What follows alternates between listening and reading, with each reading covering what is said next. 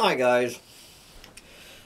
Well, this is a lovely, exciting Saturday night here in the collapse of global industrial civilization on this lovely fall evening.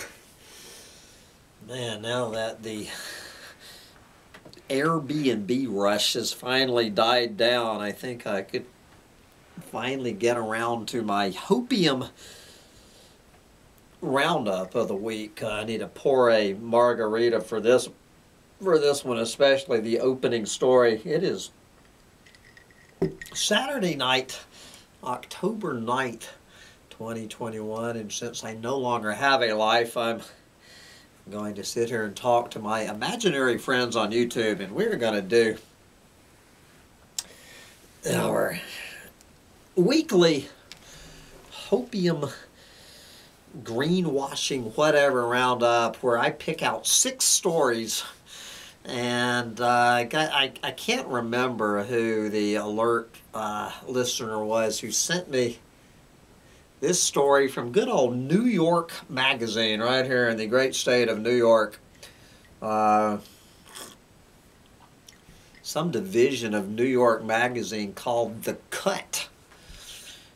And we're going to hear from California writer Emily Holloman with her essay in New York Magazine, Giving Birth in the End Times. Writer Emily Holloman stares down the apocalypse and into the terrifying optimism of motherhood. Yes, the terrifying optimism of motherhood. This is some book length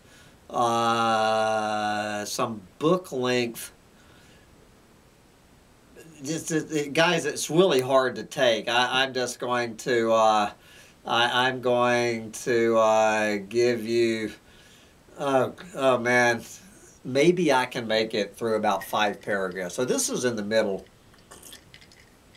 Explain this to us: the terrifying optimism of motherhood.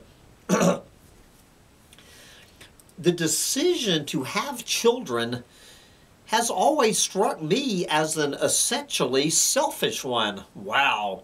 You choose out of a desire for fulfillment or self-betterment or curiosity or boredom or baby mania or peer pressure to bring a new human into this world, and it has never seemed more selfish than today.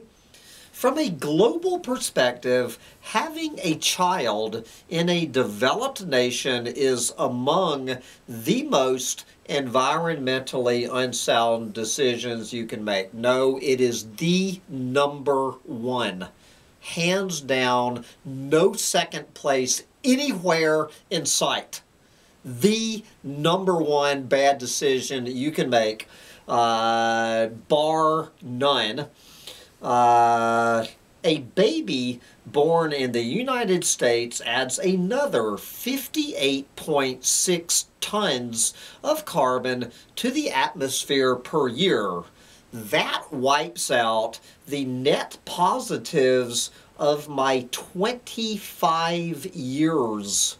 My 25 years of veganism in roughly 3 months. Thank you for that one. On the individual level, as fires rage and hurricanes form, as water grows scarce and fields lie fallow, it's hard to wonder, what kind of future can we offer a child? And yet, period. I love that. And yet, on some level, we still believe that a baby, our baby, will bring the world, our world, so much more than his carbon footprint. Yeah, it'll bring 50 years of shit. It'll bring, not even get me going. Yes, it'll bring so much more than his carbon footprint. On another, we believe, like so many before us, that a baby can be the only balm balm after a loss. She was talking about how her depressed sister committed suicide right before she had a baby. Or obviously her sister was thinking about being an auntie and blew her brains out. That it will transform me from being a bereaved sister to something new and alien. A mother. Yes, new and alien. So her sister blows her brains out or somehow committed suicide after she woke up and smelled the coffee while her kid sister was getting ready to have an alien baby. Anyway, guys, this goes on for pages. We're going to get down, let's just wrap, we're going to get down to the bottom. I got 5 more stories, although you're going to be so nauseated by the end of this. Okay. So her new bundle of joy's name is Jude. Hey, Jude. I know that the world in which Jude grows up in will be plagued by more and more environmental disasters. That cataclysmic changes to the climate will exacerbate the other inequities we face as a nation and as a planet. That we are living in a real way on borrowed time under the shadow of carbon that's already been released as more fossil fuel continues to burn and burn and burn. Although that future still terrifies me, and part of me wants to just disengage, to say, let it burn, and fuck you to all that. I can't. I don't have that luxury. I have no choice but to believe that the future, troubled as it will be, stripped as it will be, of my brilliant sister is still worth living in and fighting for. To believe not just in destruction, not just in accruing loss after loss after loss, but in counting my blessings. Yes, finding those small moments of joy. Yes, these small moments of joy. This smile on Jude's face as he bashes his mouth into my cheek. Boop, I say, and I tap his nose. Boop, boop, boop. Boop, I say as I tap his nose. The same sound my sister used to make when I tapped hers. This isn't the ending that I'm looking for, and it isn't just an ending either. It's a beginning, too, an often frightening one, and one, for now, that has to be good enough. And guys, it's really tough for me to go on after that. I have to admit, that one was a mouthful. But anyway, we're going to plow on. We're going to go from that to NASA. NASA's Armageddon-style asteroid deflection mission takes off in November. Yes. All right. NASA has a launch date for that most Hollywood of missions, the double asteroid redirection test, which is basically a dry run of the movie Armageddon. Unlike the film, however, this will not involve nukes, oil rigs, or Aerosmith, but instead is a practical test of our ability to change the trajectory of an asteroid in a significant and predictable way. Yes, this is the DART mission, should be called the cue ball mission. The DART mission, managed by the Planetary Defense Coordination Office, involves sending a pair of satellites out to a relatively nearby pair of asteroids known as the Didymos Binary. It is one largish asteroid, approximately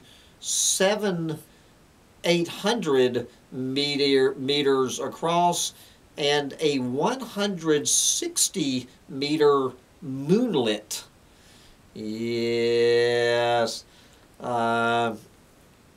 So we will be testing the possibility of intercepting an asteroid by smashing into it at nearly 15,000 miles an hour. So anyway, guys, so let me get this straight. What they're talking about. So we got these two asteroids relatively near planet Earth, causing no threat to planet Earth. So we're going to test the cue ball theory. And I know Graham Hancock is a big proponent of asteroid deflection. So what we're going to do next month is we're going to fire off these two rockets to change the direction of two asteroids that at the present time are posing no threat to planet Earth. I can't imagine how this could go wrong, but you know, I've always said about asteroids that there's no chance that global industrial civilization is going to be brought down by an asteroid, but I do wish NASA luck in redirecting the path of an otherwise safe asteroid to bring down global industrial civilization next month. All right, back here on our own planet, what is going on in the wildfire fighting technology? New fire retardant could be a game changer in fighting wildfires. Yes. U.S. officials on Tuesday approved a long-lasting fire retardant that could significantly aid in fighting increasingly destructive wildfires by stopping them before they even start. Yes. The U.S. Forest Service has approved Perimeter Solutions fire retardant that is intended to be used as a wildfire preventative measure that can last for months. It is similar to the company's red-dyed retardant dropped from aircraft while fighting active wildfires, but it is clear and sprayed by ground-based workers. So they actually just hose down the trees when there's no wildfire even threatening the trees. Okay, this is Edward Goldberg, CEO of Perimeter Solutions. The real game changer here is once you treat it, you can forget it. It's there for the whole year. All right, let's wish them luck. Let's just go hose down the national forest with a fire retardant. Okay, here we go again. All right, where have we heard this one before? This carbon-free energy source could be the wave of the future if only Americans wouldn't freak out about it. Yeah, nuclear energy ticks all the boxes, but Americans are still ambivalent about it, and this is just the latest, little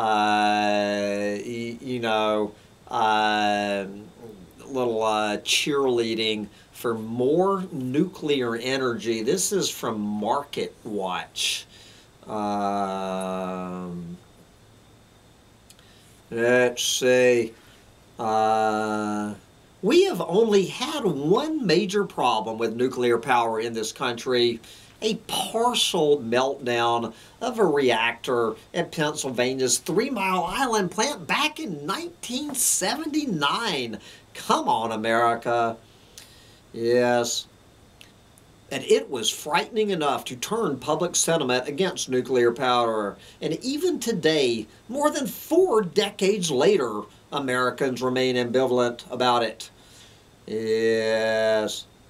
Public perception about nuclear power has also been influenced by other accidents, notably Chernobyl in the Soviet Union and more recently the Fukushima disaster in Japan, where an undersea earthquake in the Pacific caused a tsunami. Yes, these are legitimate scares, but the reaction to them has caused new problems. Yes, I bet. Anyway, guys, let's see. Perhaps the United States has overreacted to nuclear scares. Perhaps, yes. Let's see. Among states pulling the plug on nuclear power is California, where they're moving ahead with plans to shutter the state's last 2 operating reactors at the Diablo Canyon plant midway between LA and San Francisco. Diablo sits near several earthquake fault lines, cracks in the Earth's crust that are potential locations for earthquakes. That sounds like a good reason to shut it down. A nuclear power plant on an earthquake fault. Yet, this practical matter remains. The plant's reactors generate tons of power. Yes, there you go. So there you go. Fears of nuclear accidents are justified, though technology and safety procedures may be far better today. Nuclear reactors can now be built, proponents claim, with technical advancements to prevent a repeat of those past accidents. One savvy technologist named Bill Gates founded TerraPower in 2008 out of this belief. The federal government's Advanced Reactor Demonstration Program recently selected Gates' company to prove it can build a better nuclear reactor. Yes, the privately held company owned by Bill Gates responded by vowing to build a, quote, fully functional advanced nuclear reactor within 7 years. You go for it, Uncle Billy. All right, but we're going to go from Bill Gates to Dow Chemical. Dow CFO on plans for zero carbon growth. Okay, this is a fellow named, this is Dow President and CFO Howard Ungerleider. Yeah, so what does Howard have to say about how Dow Chemical will soon be saving the planet along with Bill Gates' new improved nuclear power plant? Okay, if I can get Bill Gates' computer to work here. I hope Bill Gates' nuclear power plant works better than his computers. Okay, we're just gonna... Okay. This is how Dow Chemical...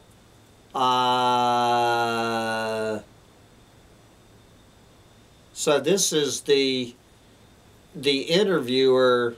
Talk to me. How does it work? And otherwise, how do you make a chemical plant. You guys, as you said, are going to be making ethylene there. How does that get to 0 carbon emissions? All right, this is how this is in Alberta, Canada. My guess has something to do with the tar sands, although you're never going to read the words tar sands. This is a guess. Okay. This is Howard Ungerleider on how Dow Chemical is going to save the planet. All right. We're doing it primarily with an autothermal reformer and carbon capture. So basically, we have got an existing hydrocarbon cracker on the site today. Yes. We will be building a brand new world-scale cracker at that site as well. So it's a brownfield investment. And then, connected to the cracker, we will put an autothermal reformer. What that autothermal reformer does is it takes off gas or waste gas from both crackers and turns it into hydrogen. And then that hydrogen will go back into the process and we'll close the loop. And then we will also join the Alberta trunk line. Carbon capture has been a capability in Alberta for quite a while. So we'll take carbon capture and capture any of the carbon and then sequester and store the carbon. So that'll allow us to get probably 95% of the carbon off the site. And then we'll do the rest, I don't know, either with alternative energy and or some offsets to close the gap from 95% to 100% to really make it a net zero emission site and the first ever net zero emission site in the world. And then the interviewer says, Howard, 2 of your larger investors are in fact Vanguard and BlackRock. And it goes over there. I wish I don't want to copyright it. I'm sorry. I should have called it up. Someone sent me this video from Australia. It really is hilarious. From Australia, taking this crap, this total unadulterated horse shit, and mocking it, you know, and translating what this gobbledygook means, you know, reading between the lines of this crap. You know, these guys, this dude, he's probably making, he's the CFO of Dow Chemical Corporation. Spewing this crap makes me want to puke. Anyway, what do we got? One more. Let's do one more. Now this one, guys, I mean, I'm throwing it in here, and you can decide. Now this one is, I wish I could make a joke about this, but I do believe this one. Okay, I do believe this one, and you can decide why I added this one to wrap up today's Hopium. UN endorses world's first malaria vaccine as, quote, historic moment.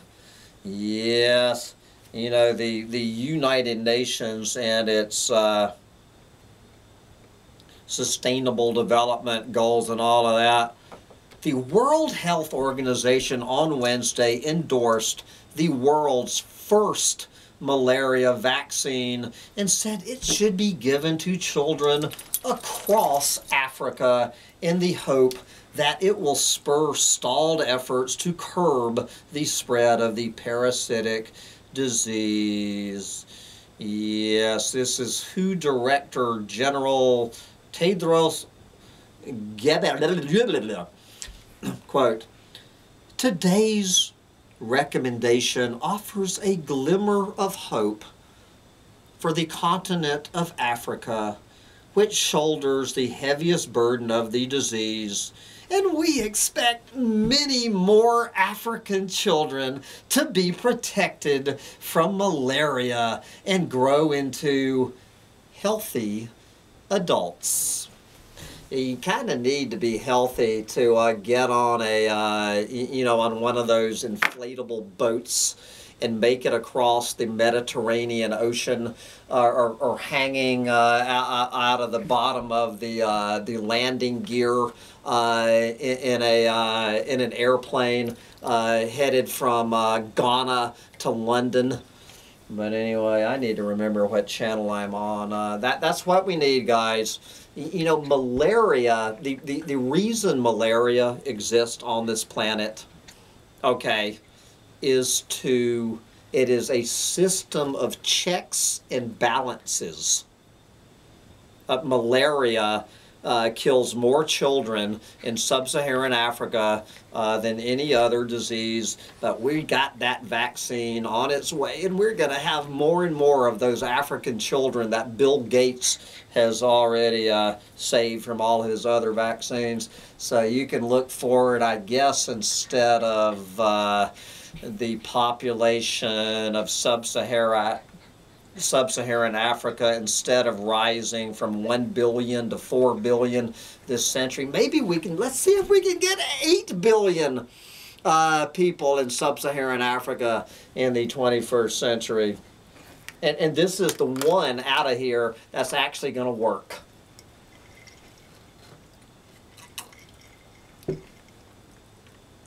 Yes. Anyway, I'm working myself up into a lather. I'm going to wrap up this little hopium. All right, now this little dog, are you glad to wrap this up? You say, Bob, there's too much hopium going on this table. No. We might have to come back. Get out there and suck down all the hopium you can while you still can. Bye, guys.